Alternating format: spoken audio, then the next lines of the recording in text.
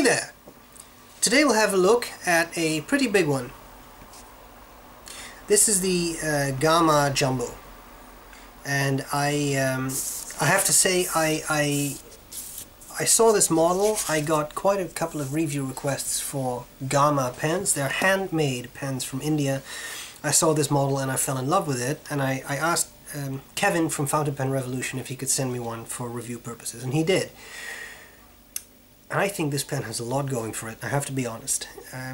My experience with Indian pens has been mixed. Some are very mass-produced, very cheaply produced. The handmade ones, I think, are a little bit better in quality, and I think this one is very neat. A lot of Indian pens also have piston fillers. This is a humble eyedropper, but I think it performs very well for what it's supposed to be. Okay, I'm going to cover the parts of the pen. I'll tell you what I like about it, what I don't like about it, and then I'll do a writing sample. Let's start at the very top of the cap. You see there's pretty much nothing. It's sort of an eye because it's all clear, interesting finial, and then you have the clip. Now you have this really skinny thing there. I'll come back to that later. And then the threads, I guess that is, I don't really understand how this works. There's threads on the inside of the cap, but I don't really know how that all comes together. In any case, here's the clip. The clip is very tight. Big cap, big barrel. We're not talking, I mean, this is not a baby-sized pen. It's big. The cap unscrews with a pleasant amount of threads, I would say, and then you have the nib. Now, it comes with a standard nib, which I'm assuming is Indian. Kevin told me he would upgrade the nib to a German nib.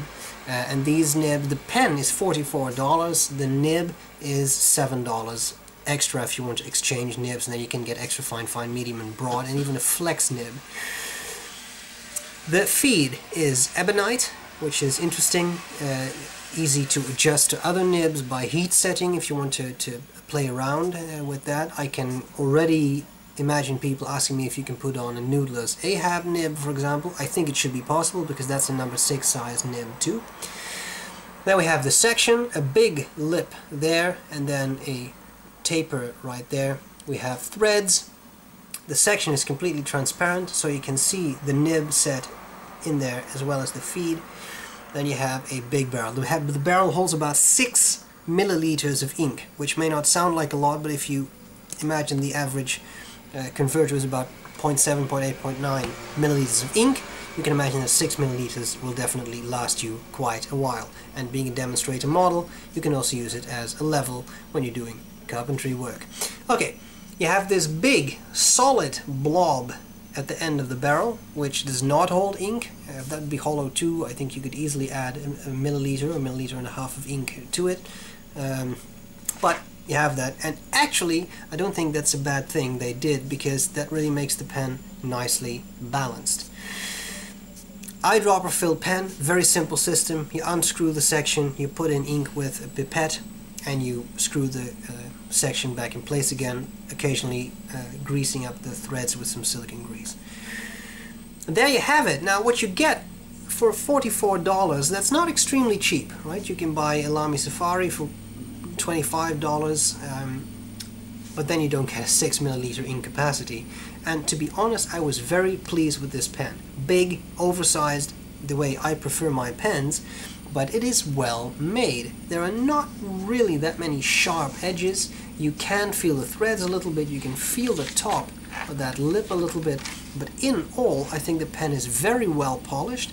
It's nice and clear, it's not cloudy material, and you can see that in this end here too, for example. It's really nicely polished. So I think that is very, very cool. The giant ink capacity is very nice. I mean, that if you write a lot, this works well. That's very neat. I like it. Now, if I have to mention a couple of things I don't like so much, I know that this section is not going to be for everyone. It's definitely girthy, it's definitely big.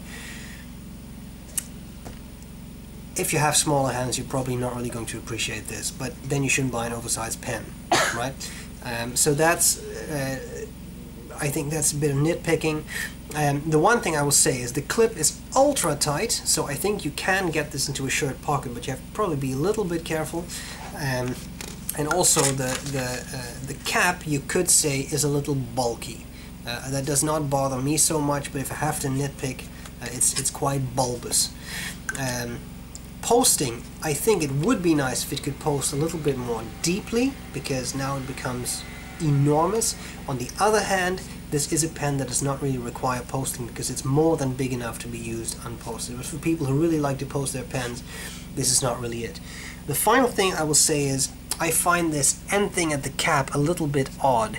It's a really big cap, as you can see, and then you have this very skinny finial, which to me looks a little bit out of proportion. But again, that's nitpicking.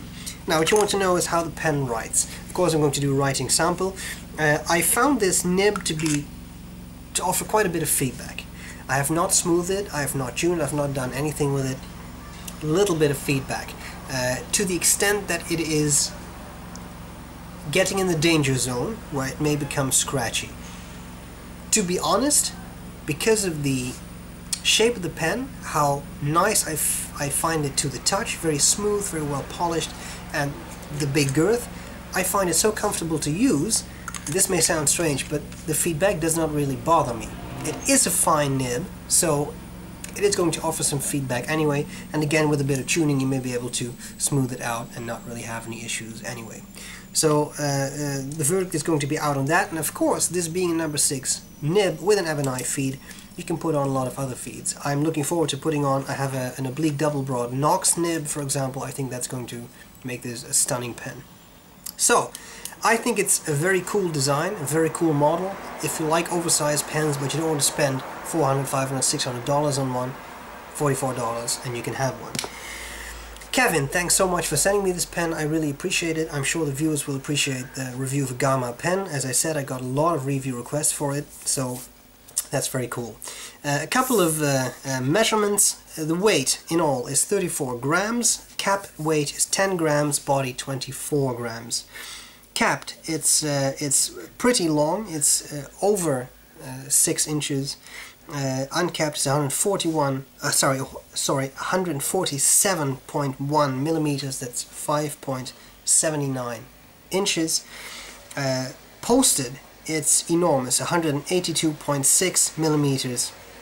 That's 7.19 inches. So beyond what is really practical, I would say. Barrel diameter 12.6 to 15.3 millimeters, or 0.49 to 0.60 inches, and the section diameter is 12.5 to 14 millimeters, 0.49 to 0.55 inches. We need to see this pen in action. That's what I'm going to do next. I hope this was useful, and I'm glad to see you later. Bye bye. Alright, so here we go with the Gama Jumbo. The nib is fine, and the ink is, I think this was Ackerman Royal Blue. But I wonder if it was not Pelican Royal Blue. Well, in any case, it's a Royal Blue.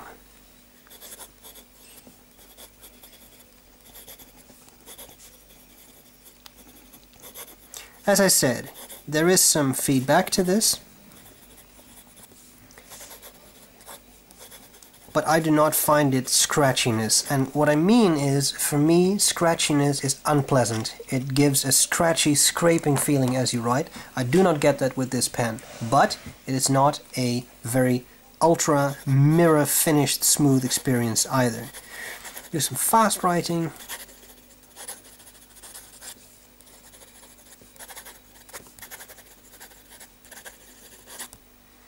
There you go. Writes well, does not skip. I like it. Wetness. I actually found this pen, especially for a fine nib, to be on the wet side. The Pelican ink is not the wettest ink in the world, but as you can see, it's definitely a well-tuned nib. Line variation. You can definitely squeeze out some. And the feed keeps up pretty well with that too. And of course, the moment I say that, it runs completely dry. But so far, I have not really had issues with it. Again, it's not supposed to be a flex nib, so don't expect that. If you want that, you should buy the flex nib upgrade. Okay, reverse writing. you can do that, and then you go to an extra fine nib, given that this is a fine. So, thanks a lot to Kevin. If you want one, go to fountainpenrevolution.com, and that's all there is to it. I hope this was useful, and I'll gladly see you later. Bye bye.